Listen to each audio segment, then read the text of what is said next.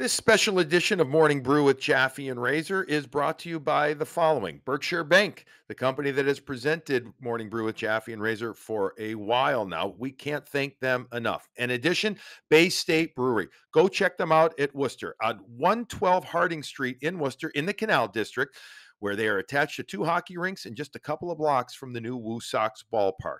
Since 2012, they have been handcrafting distinctive and drinkable beers, so many different types, including the Mike Light beer, something that Razor and I absolutely love to drink on a regular basis. Indoor and outdoor seating, video games, a window to watch live hockey, a full kitchen, including pizza, salads, smash burgers, and a whole lot more. Go check out Bay State Brewery at 112 Harding Street in Worcester. Also, Fazenda Coffee. FazendaCoffee.com is the place to exclusively find your morning brew mugs. That's right, folks. The mugs are back. Go check it out, FazendaCoffee.com. Spend $45 or more on product from Fazenda and get yourself a free morning brew mug. FazendaCoffee.com. And lastly, Max Pro Hockey. Max Grachev is teaching hockey all around the area to youngsters from an individual basis to a full team training program. Go to maxprohockey.com, sign your child up for some great, unique, and fun hockey training. maxprohockey.com. We thank all of our sponsors for helping make this show possible.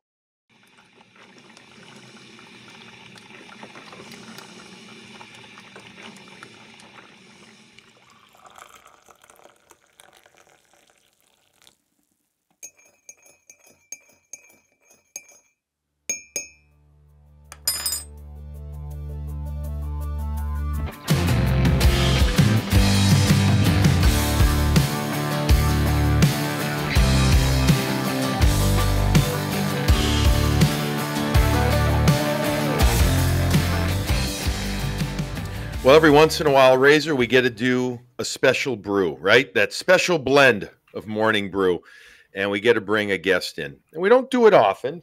You know, our thing is more to talk about the games that the Bruins are playing in, except this was one I know both of us really excited about being able to do, because we get to bring in somebody who I would say has a direct impact on the game and has made quite the statement in just a couple of years being a part of the Boston Bruins game day experience. We are talking about the one and only Todd Angilly, the anthem singer extraordinaire. There's a lot more to Todd than just the anthem. We know that, and we'll get into all that, but our fans know him, our listeners know him as Todd Angilly, the anthem singer. And there's a nice ring to it, doesn't it? We welcome you in to Morning Brew with Jaffe and Razor. Todd, how are you doing this afternoon? I'm doing great. Thank you so much. It's such an honor to be here and be amongst great people. And thanks for having me on. We love the game day experience, the energy, the passion. You're a big part of it. I mean, the anthem sets the tone. But before I get into that, I want to know about Todd Angilly as a youngster, where it all began, where you're from, and when you got into singing. I grew up in Warwick, Rhode Island, and I have three brothers, and we're all big guys, and we sang in church choir and community theater and things like that, and rock bands. And it seemed to be music was a big part of what we did every day. And it just kind of went from there. And I always wanted to be a music teacher. I always wanted to be an elementary school teacher, return back to Warwick and coach my football team, my high school football team, and just be just a regular guy. And I went off to Plymouth State, did my undergrad there, and got into performing a little more intensively, got turned on to opera. And then I kind of changed and wanted to become an opera singer. Ended up in Boston at the New England Conservatory in the Air Opera program. And incidentally was working part-time at what was then the Fleet Center when I was at New England. And it just went from there. So I don't know. I just I never became an opera singer, but I think if you told me then what would be going on in my life, first I wouldn't believe you, and second, I'm pretty happy with where I am right now. So life has an interesting way of That's working great. itself out. When was the first time you were in the Garden? When was your opening debut? As far as singing, Yes. So they actually would audition every year for what they called fill-ins. So Renee would maybe not sing for about maybe a dozen games a season. He wouldn't be available or whatever. So they needed people to be able to step in. So that's what I did. Maybe about 4 or 5 years before the full-time gig came about, and I would just one game a season. It would be a treat. I'd get all dressed up, obviously. My wife would come with me. I'd sing for the game. We'd watch the game, and it was just a special night. I was working there. I mean, I've always been working there. I've been an employee for 20 years at the Boston Garden, but I would take the night off and be a fan one night a season. And who did the Bruins play your first night? I can't remember. Sorry. No, didn't matter. Didn't matter. Was it a one anthem? Was it one anthem or two anthems? No, narrow it down that way. Yeah, so it was explained to us when we were at audition to be fill-ins that you would never be singing both anthems. Renee would always be singing both anthems. So it would be for an American team. But I think the story that I like to tell most is I think where it really kind of became where maybe I caught their eye. I'd been doing the anthem, as a fill-in for a couple of years, and it was the year that Vegas came on the scene. It was their first year. It was a Thursday night. Thursday nights are been pretty notoriously a big hockey night at the Garden. City night. It's a city night. People are out having a good time. That's it. And it was the first game against the Knights, and I'm in the deck, the sports deck, bartending, and with the place is packed where it's just wall to wall people, and I hear some woman screaming my name, and I look over and it's Sam Mole, she's the young lady who tells you when to go out onto the ice. She's employee, and she's there with her headphones on with 3 or 4 Boston police officers, and she's screaming, "You have to sing, you have to sing." And I look at the game clock and it's like 6:40. And I said, "I have to go get my boss." She's like, "There's no time." And one of the Boston police officers grabs at me and starts to escort me, to the elevators. And at the time, and I was a probation officer. I now work for the sheriff's department, but I was a probation officer. And I found out later that just happened to be my boss had come around the corner to see Boston police officers taking me out from behind the bar. And of course, he doesn't know what's going on. And they had everything held, and they bring me to the elevator, and the elevator's being held. And they bring me down just in time for Jim Martin to say, "Singing tonight's anthem is Todd Angilly." And they put the microphone in my hand, and I walk out. And I come off the ice, and I say, "Can someone tell me what just happened?" And they said, "Yeah, the person who was supposed to be here tonight didn't make it. And we didn't realize it till the Zambonis came off the ice, and we knew you were upstairs. So we came and got you." And I said, "All right, well, I got to get back to work." And I turned around and went back to work. And that was it. So, I mean, maybe that had an influence. But as far as getting everything, it was an audition process. So basically, you e-bugged it. You were the emergency backup goaltender that had to go in that night. The anthem singer. So what would that be? The EAS for the night. Yeah. I don't know. I never really thought about it like that. It just it was maybe right place at the right time. They knew I was there.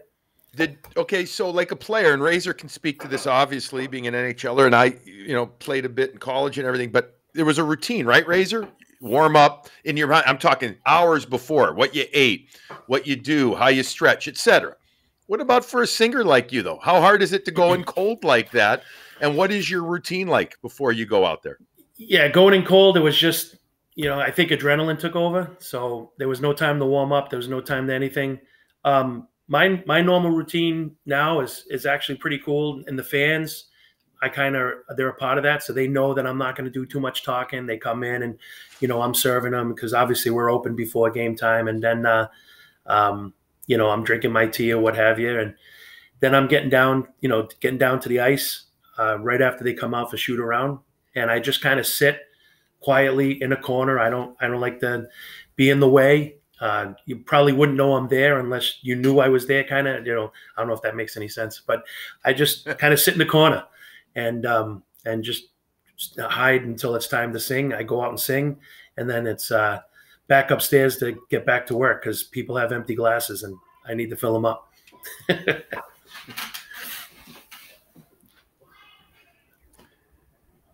Do you take voice lessons still now?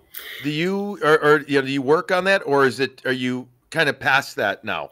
Yeah, you know, yeah, I probably should. I've thought about it, getting back into it just to keep everything current.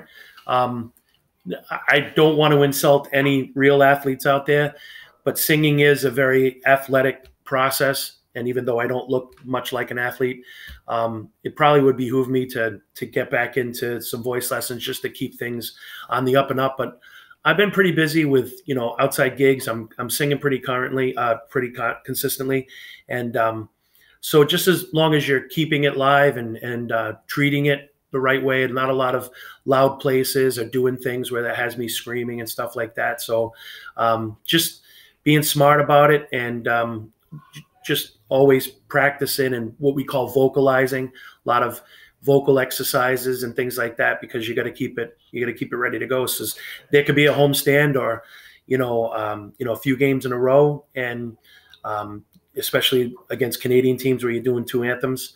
So you got to be ready to go and be ready to, be available whenever they need you. How many times do you sing the anthem a year now?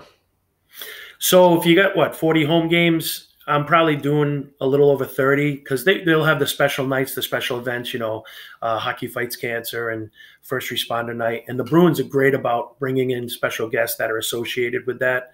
So it's a lot. It's a lot. And it's I don't know how that compares to other arenas or other teams, but they do a good job of, bringing people in.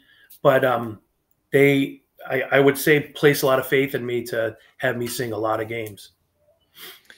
And you do every playoff game, correct? There's no special guest there. I don't remember. Granted, we haven't had playoff games for a couple of years. Yeah. I mean, at least that's the way it's been for the past 3 years with me. Yeah. Yeah. Actually, we went to the bubble. Then I guess we did a playoff before. I can't keep track of everything anymore. It's crazy. So let's go back though to the actual singing of the song, in the sense I keep hearing, or not keep, but I've read and I heard it's a hard song to sing, the national anthem, the U.S., especially I guess when you compare it to like the Canadian anthem, that seems, I'm told, is the melody, I guess, is that it, or the notes are easier? Is that all true? Yeah, it actually is. The national anthem, Star Spangled Banner, is very wide range. It starts very low and it makes you go very high. So you've got a wide range. You've got to be able to cover a broad range of notes and everything, where a lot of the other anthems are kind of more, tight right around the same notes. It's a very challenging song. And when you bring everything into it, the adrenaline, the seriousness of it, what you're trying to do, like you said in the lead-in, you're starting the game off. It becomes it's a pretty hefty song to sing. What's the off season look like for you? I'm sure you have tons of events outside of the Bruins now. What do those look like? Is it always the anthem? Is it singing anything that anyone asks you? What do those personal gigs look like? Yeah, I've had to become very organized. I tried to wing it, so to speak, when it first happened, and that first year, before they made me the official, before they had, made the formal announcement, there was one time I double booked myself, and I was, other than being completely embarrassed, I had to do an event at Warrior, and then I had to do a game at a school in Boston. And the school in Boston was the second one. So I tried to get out of it. And I explained to them, I said, I made a big mistake. And I know this isn't answering your question, but it kind of, and they were not willing to let it go. They said, well, we have to have you. So we're going to figure something out. And so the gentleman called me a day before, and he said, okay, when you're done at Warrior, you're going to come out the front and there's going to be a state trooper waiting for you, and the state trooper is going to bring you to our event. And I come down, and there's the state police officer, and I actually go to get in the back of the car. It was kind of funny. She was laughing at me, and drove me with lights and sirens on to that event, and got me there just in time. It was incredible, and as awesome as an experience as that was, I said to myself, okay, it's time to get organized. It's time to pull this together, because if this is what it's going to be, you can't, you can't be unprofessional. And I'm not into it for the business aspect of it. I mean, yeah, it's,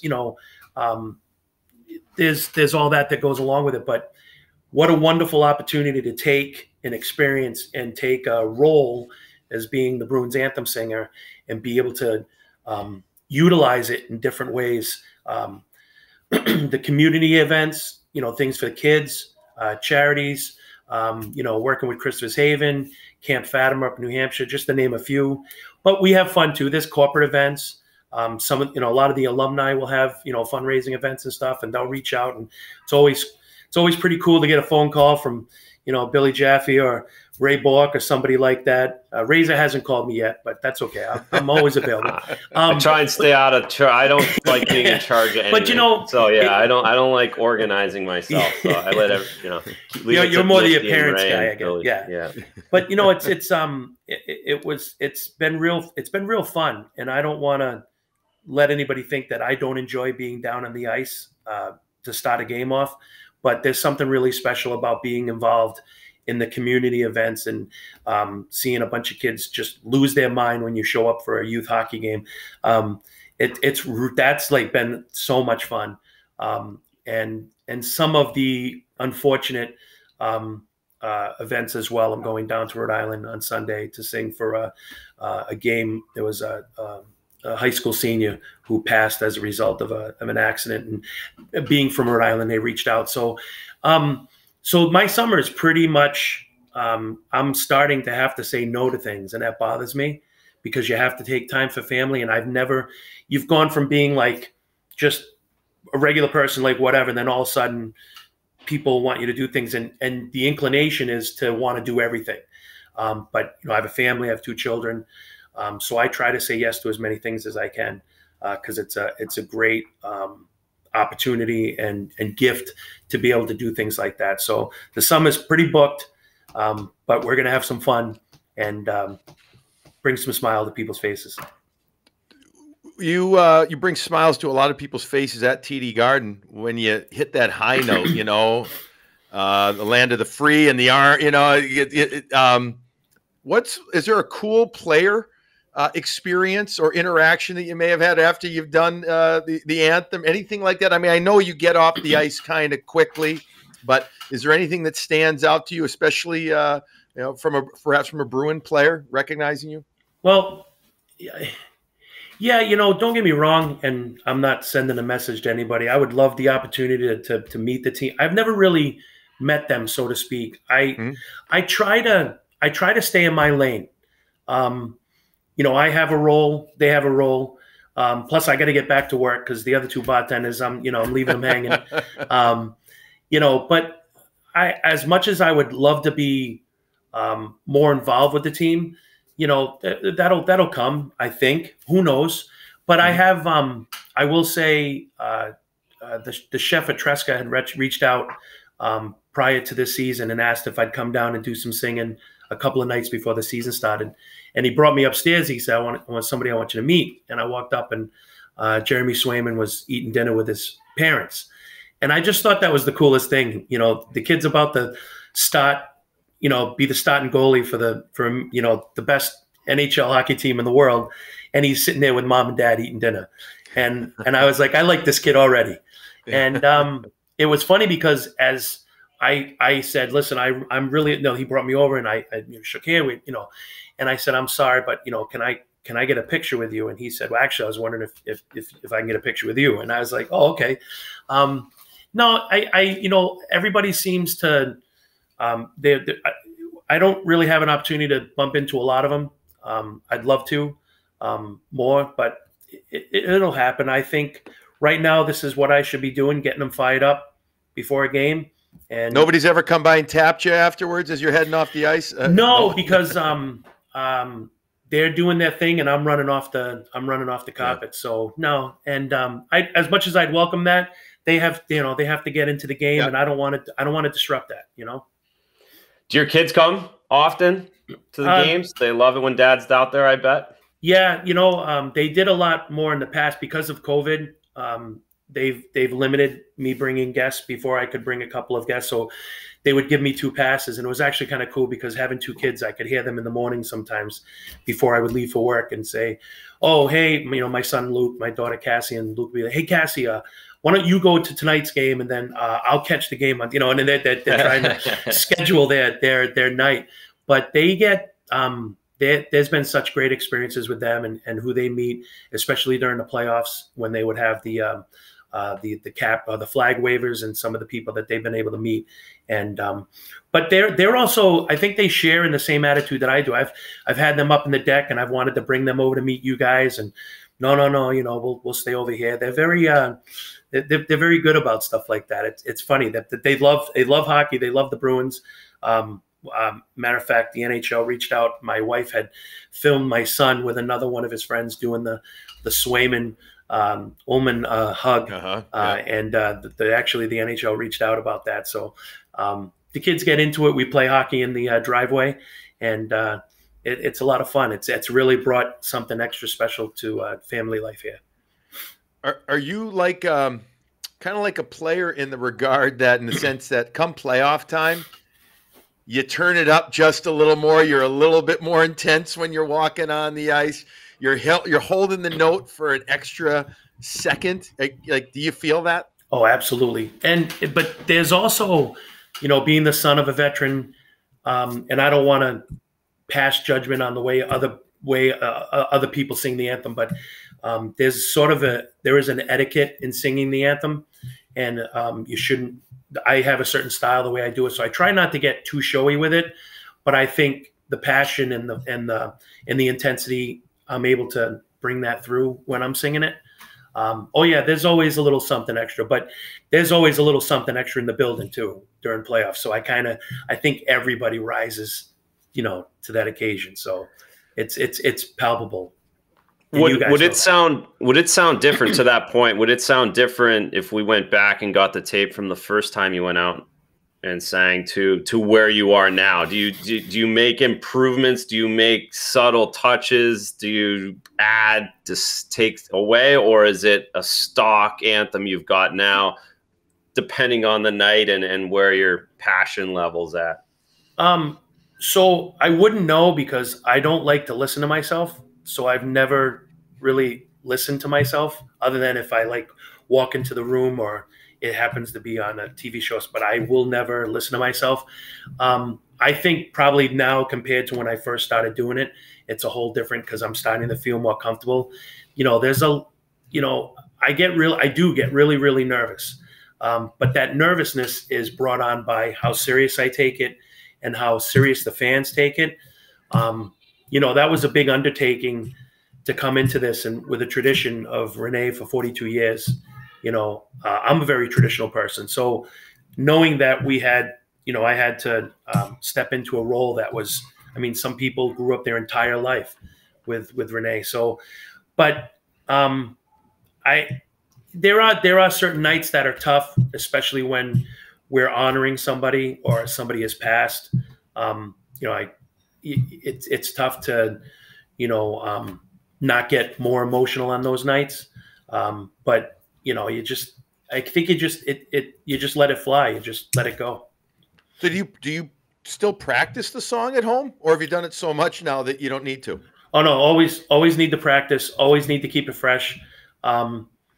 It's and again, I'm not in no way equating myself to an athlete, but you've got to always, just because someone's good at their sport doesn't mean they don't go to practice anymore. You know what I mean? You have to keep doing it. So I'm constantly singing and just keeping it, ready to go. What else do you like to sing besides the national anthem? Like, what do you find? What could, if we were doing the old, we found you, one day you didn't know that we were listening and we heard you. What might we hear Todd Angilly singing? So, and I guess this was the part of Razor's question I didn't answer. So, like, sometimes it won't be just the anthem that I'll get hired out to do. So I do a lot of, the standards, classics. It can be, the Frank Sinatra, Dean Martin, that type of style. Also the classical, I can opera, and a lot of, sacred music, church style music. I'm a big country fan, and I kind of have this, I'm hoping I can get enough of a reputation where someone will allow me to go up on stage and maybe when Garth Brooks comes this summer, he'll let me jump up on stage and do a couple of songs with him. I love all types of music and even play a little bit. I'm a trumpet player as well. So just keeping music all the way around. So, but mostly right now, the fun that I like to have is I'm a big Dean Martin fan, and like that smooth style. What's the wildest request you've got in the last few years to go sing at or for, or what kind of performance was offered to you, and did you take it? Oh, I'll never shy away from anything. I got asked to do an opening night of roller derby. That was pretty wild. We had to negotiate, so that's coming up. I haven't done that yet, but I'm actually kind of excited for that. Nothing too wild as far as singing. I have now officiated 3 weddings. That's that's when you really understand how intense Bruins fans are. That not only is everything decorated, Bruins decor. I'm married just out of respect. I won't say their names, but I've gotten really close to them. They're season ticket holders. Both the couple themselves are past hockey players. She was a goalie, and he played, and they met playing hockey together. And the pergola was actually a goalie stick and a regular hockey stick. And they wanted me to officiate the wedding, and it was pretty wild. It was so that's been one of the very interesting experiences. Nothing too. Oh well, I did an MMA fight a couple of weeks ago at Encore. Probably more like any other sporting event. I just found it kind of weird. They had 4 fights before I stepped in to sing before the main event. And as I was going into the ring in my suit, I had to navigate over the blood spots on the floor. So, I mean, never really had to do that before. And I think it's more like the experiences of what goes with it. The Bull Gang and everybody at the Garden are so professional, and everything is right there for you. I went up and sang a Mariners game last week. I will tell any singer out there that the wonderful rug that the Bruins use is not used everywhere. So when you walk swiftly out onto the ice up at the Cross Arena, you should be a little careful. I found out my balance is pretty good, but you didn't go down. Well done. I was go close. Down. It was very close. Didn't go down. Anybody there with a phone and a YouTube reel going almost had gold. I came very, very close. I've had to do hockey games where they look at you and they're like, you got to go over the boards. Sorry, it's the only way you're going to get there. So, just things. Or even doing. I did a boxing match, and I had to climb into the ring, and that was pretty hard. Did Razor didn't the guy, and I don't remember his name, in Vancouver have a bad incident one? Yeah, he went down. Oh boy, I saw that. He's one of the guys that does, and I get it. He started singing and then he holds the mic up and everybody else sings, half of the song for him. Well, okay. I mean, I get it, kitschy and everything, but I like it when we have Todd singing the whole song there. Yeah. Who's your favorite National Hockey League anthem singer around the league, other than anyone affiliated to the Bruins? So you guys quickly, I try not to make answers wicked long, but this deserves a little bit of explanation. We have a wonderful, all the anthem singers, we have like a Twitter group. We all talk to each other. And it's really cool because you got someone like Jim Cornelison in Chicago, who in my opinion just is the man, the person. But during that Stanley Cup run, I'm pointing to the garden right now. I was out in my flower bed, and I was really looking forward to Game 3 because it was away. It was the finals, and we were going to go out to eat, and I was going to get to sit and watch a game and enjoy it and kind of take it all in. And my phone dinged, and it was Charles Glenn, who at the time was the singer of the St. Louis Blues. Mm-hmm. And he just sent me this message on Facebook telling me how awesome he thought I was and what an honor it was to share the series with me. And, you know, he even said, I'm not going to wish you luck, but it's been an honor to watch you sing. And we would go back, and I think that's where some of the holding the free came from. We would kind of, you know, call the other one out. And then we got into a habit of, and of course we went 7 games, so we had a lot of back and forth. And then, you know, he would do a game, and then he'd text me really quick. All right, back at you, Todd. And I'd be like, all right, you're going to get it tomorrow night, you know, kind of thing. I think everybody does a great job. I really like Jim. Sonia down in Tampa she's a wonderful person. And a great singer. I think all of them have such a great style. Martina up in Toronto, she's an accomplished recording artist, but she's not too big for the role to still be a part of our group and talk. And so we really lend each other a lot of support. And actually with it's cool to see a lot of these singers taking on other roles in their community as well.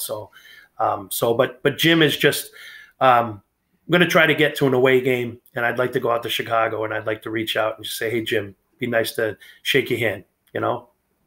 I think he'd love that too. You know, he might be a great singer just like you, but he doesn't make a good drink from what I'm told. Actually, I don't know if that's true or not. What's your best drink? What are you known for up there at the bar? And, you know, I mean, look, we work right next to you. Right. Our booth is right next to you. So we see the interaction of people with you.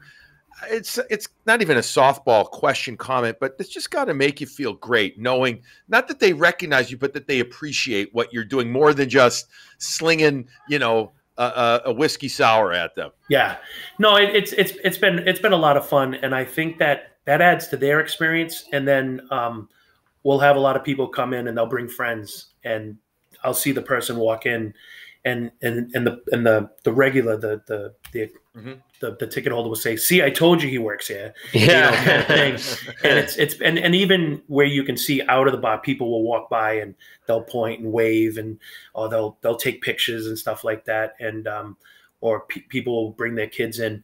It's been, again, more to what I was saying earlier. It just adds to that whole experience. And especially with the past couple of years, having the ability to make people smile. You know, I work in a real negative environment during the day, you know, in the correction system, and to be able to step into a role where somebody walks in and they just light up and they get all fired up. And that's been a wonderful experience for me. And I'm so very lucky. So I don't really think it matters what I'm making them as far as a drink goes. They just like coming up and ordering a drink from the anthem singer. Nobody tells you that you make this the best, Long Island I see. No. That's funny. I never thought of that. I never get any compliments as to my ability to do my job. I think it's more Light. Yeah, that's it. Here you go. Here's a beer. Listen, Razor. I don't know if you remember in Chicago, there was a bar called Stanley's Kitchen and Tap. I don't know if you remember, if you ever made it there. It was a great hockey bar. Anyways, Lincoln Park. Long story short, when I fell into broadcasting, I was in my late 20s. I left my other gig full time, and Stanley's was a place where all I did was drink for years. And after hockey and stuff.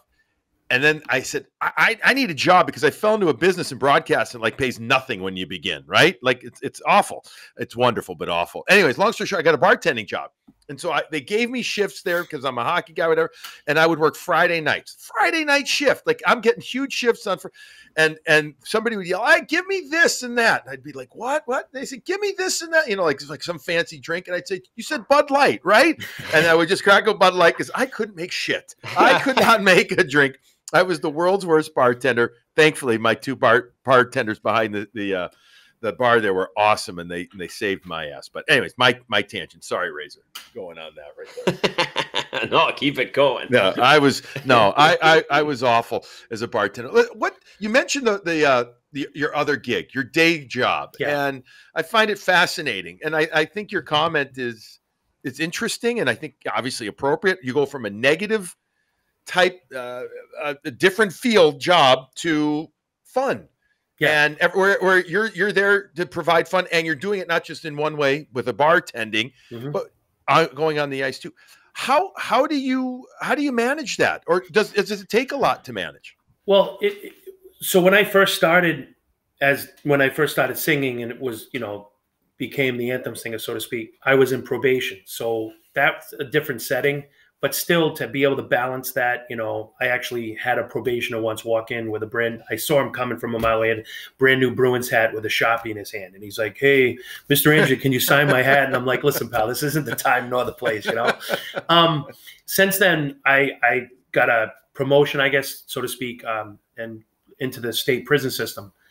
That got weird because you're walking around in facilities, and not only do the COs recognize you, but the inmates recognize you. And you quickly learn that what they're watching at night. They were all big Bruins fans. So, and what was interesting was, that's not a marketing campaign. Yeah. But what's interesting about that is, and this is a great story. It makes me laugh all the time. I made a comment about going into one of the units at Sousa, which is the max. And I said, does anybody want to escort me in there? Do I need an escort or whatever? And one of the CEOs says, you don't have to worry about safety. They're huge Bruins fans. They're not going to hurt you. And I was like, all right, good enough. So, but that's kind of, you have to learn to separate, your personal life from your work life. But it's still, it brings a sort of nostalgia to it, and the guys get all jacked up when they see me come in, or especially the morning after a big win or something like that, and they want to talk Bruins. But, if it keeps everybody behaving and happy and out of trouble, then, it works. That's awesome. It is awesome. I love that. Great. I was a poli-sci and a sociology major. Or I had a minor, and I actually went to a prison to teach classes one night for about 4 hours, and I was always fascinated by that. So maybe one day I'll hit you up to go visit there from a I guess an eye-opening type of experience again. I'm actually being serious. There's always wonderful opportunities to bring people in. I actually work in, specifically we call it reentry. So I'm working with these guys to actually help them reintegrate. Prepare them for release. So bringing in, speakers and motivational people and stuff like that is always a positive. So there could be an opportunity there. You never know. Or Razor could learn to play at one of them. I think, right? We're in the foundation. Little ball hockey game out in the no problem. In the yard. Hold your stick like this. Oh, that would be awesome. Yeah, hey, listen, before we let you go, we talked about another project that you've got going. Yeah. A children's book with Owen the Pug. You have a copy of it, I know, with you there. So on the YouTube side of things, we can have you hold it up. Sure. And I don't know, Razor, did you see that copy we had? I don't know if you were you there last week? There was a copy. No, I wasn't in for the game. No. Okay. So it's a child's book that just came out, a children's book. Why don't you tell us the details about it and what it's all about? Yeah, so thank you. So Rachel Gogan is actually the co-author on this. I work with her in the prison. So she's actually worked for about 29, almost 30 years in the prison. And she's incidentally a season ticket holder and a member of the sports deck. And through our interaction working together, we just got really tight. And we were sitting around one day and we're talking about her pug, Owen, who's actually a certified therapy dog. And she does a lot of going into the hospitals and working with the kids and bringing Owen in.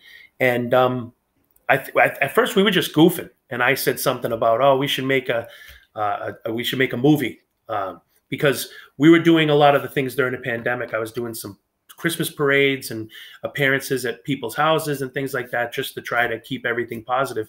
And Owen was coming with me. And it was just kind of a cool, he just would just sit at my feet and he loved listening to me. He loves listening to me sing. And it just kind of felt right. And when I made the joke about making a movie, she said, well, what about a children's book? And we both kind of like, oh, okay. And all of a sudden, the adventures of Owen and the anthem singer just shot out of somebody's mouth, or whether it hers or mine or whatever. And it just sounded right. And we just thought it was a good opportunity to focus in on, what we do working with the kids, and we interact with so many kids and hockey, and the kids are playing hockey, and we talked to Swoops, Bob Sweeney, about getting the foundation involved, and he jumped all over it. It wasn't even a sales pitch. He just got right in. So we decided the first book we published and formally released in March, and it's the anthem singer and Owen practicing and getting ready to go see their favorite hockey team, who happens to wear black and gold. And Owen's going to drop the ceremonial first puck, and I'm going to sing the anthem. And it goes and kind of follows us along in our preparation and, working towards, setting these goals and working towards the goal. And at the end of the book, we realized that we worked hard, and we followed our dreams, and we got to do something that we had always wanted to do, and just trying to promote that message. It's under our website, which is Find Your Own Bark, which is just kind of like our message. We want the kids to be able to just find their own bark, or, find their own voice, and not be afraid to go after whatever it is that makes them happy. And who knows, maybe I would have never sang if I really didn't enjoy it and just took a shot. And we want kids to realize that they can do that. And we're gonna try to be consistent with this, maybe 3 or 4 books a year. But we want to also focus each book on a different subject, and also provide support to different agencies or foundations.